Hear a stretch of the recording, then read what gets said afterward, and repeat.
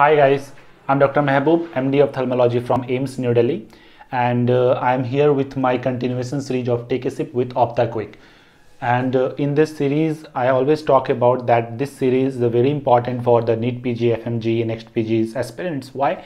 Because we discuss the important topics of ophthalmology relevant to the MCQs for the NEET PG, Next PG, and FMG examinations.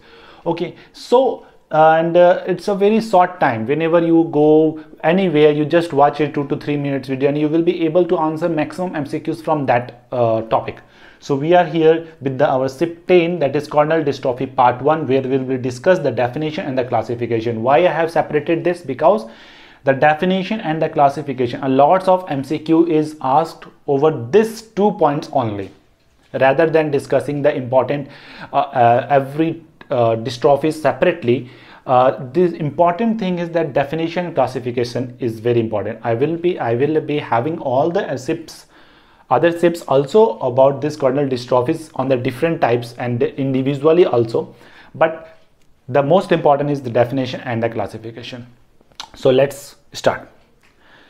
Introduction, you will have to understand that the word dystrophy means there is a dys means something is wrong, and trophy means there is obviously troph matlab nourishment. Something is wrong to the nourishment of the cornea, and that leads to the disease that is called a dystrophy. This is the dystrophy, 2 words, Greek words, 2 words. Okay, now when we call it a dystrophy, there has to be certain features which is very important for the MCQ also.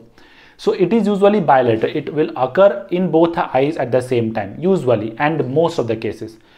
Systematic, obviously it is symmetric in both the eyes.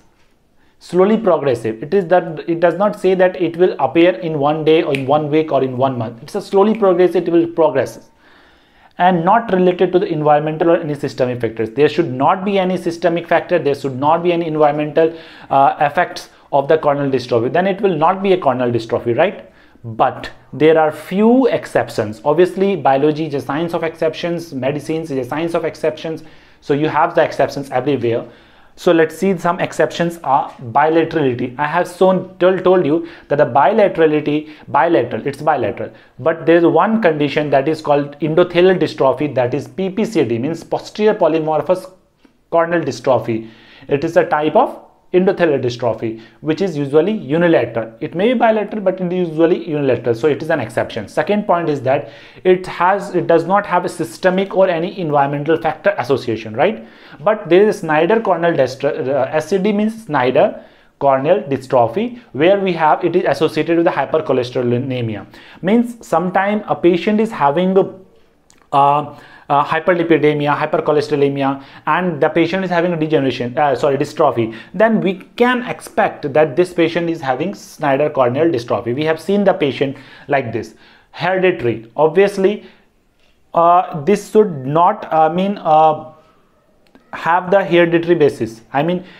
Generation to generation has to jump, right? But EBMD, that is the most common one, the most common EBMD, most common corneal dystrophy, and it's a type of epithelial dystrophy. Most common corneal dystrophy, epithelial basement membrane dystrophy.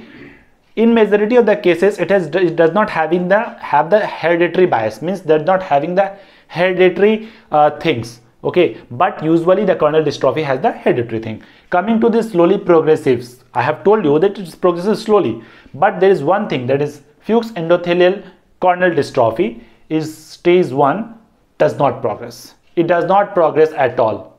Okay, and we will discuss that the name of this condition has been changed later on because of this does not progression. Okay, we will discuss. Okay, moving to this point, that is, we know that we have something called anatomical classification. Let's see this. Earlier on, we have classified this corneal dystrophy based on the anatomy. Like we have epithelial and subepithelial, we have the Bowman's membrane, stromal and Descemet's membrane. Let me tell you some examples. Like EBMD comes to this. Bowman's mein Rees-Buckler and Thiel-Behnke.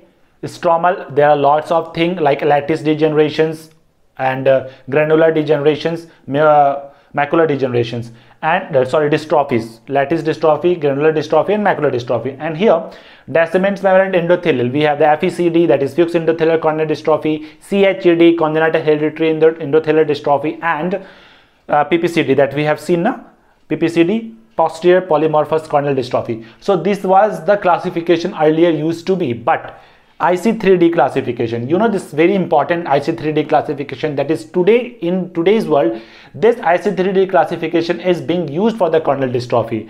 It has the basis of genetic, clinical, pathological and representative clinical features.